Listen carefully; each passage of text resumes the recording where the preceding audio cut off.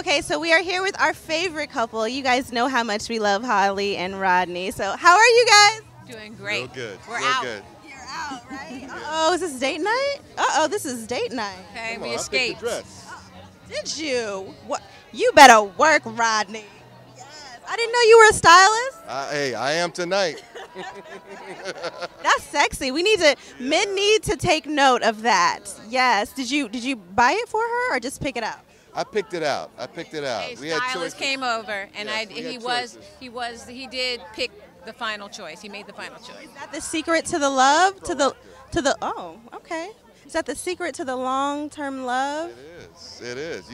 Sometimes you got to leave the kids at home and do the grown-up thing. Oh, okay. All right. So what time are we coming home tonight? We may not.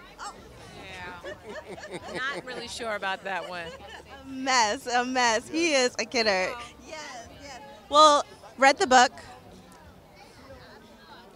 Yes. Your book, the children's book as well. Oh my gosh, yes, my brother Charlie. You guys are making such a difference between your book and then I've read Toni Braxton's autobiography and how she's been active with autism. Yeah, so tell me about the reaction that you guys have gotten from people that are going through the same thing. It's been wonderful. I mean, the feedback's been great because we've been able to help so many families over the years, and you know, we started this because we dealt with it personally. And sometimes when you're in the public eye, not a whole lot of people come out and share their personal stories, and we did that, and we wanted to make sure that we, through our experiences, really helped others, and the feedback's been fantastic. It's been a total blessing to be able to give back to people that, you know, when we got our diagnosis, there weren't a lot of people there that were available to us to help walk us through and hold our hands, so we wanted to be there for others. You guys have been an amazing advocate. We love you as a couple. We remember the proposal. Everybody remembers the amazing romantic proposal. Sure I play that whenever I'm in the doghouse. I just throw it out there a little bit. That's a smart man. We remember. So how are we keeping the love alive? We just celebrated 19 years, and we went to Mexico for 3 days. It wasn't long enough, but just long enough. You know, when you have kids like we do, you can't go away too long.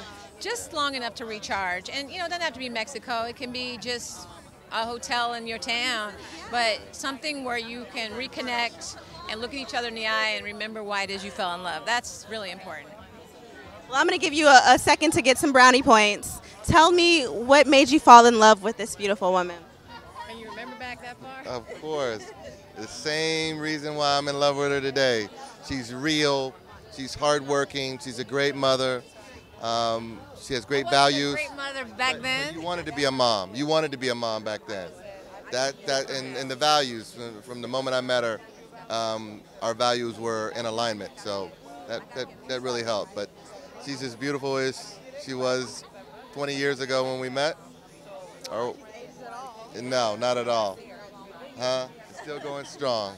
I mean, look, she wears it well. Better work, Holly. You trying to, you know. I was trying to help you. Is it working? Is it working?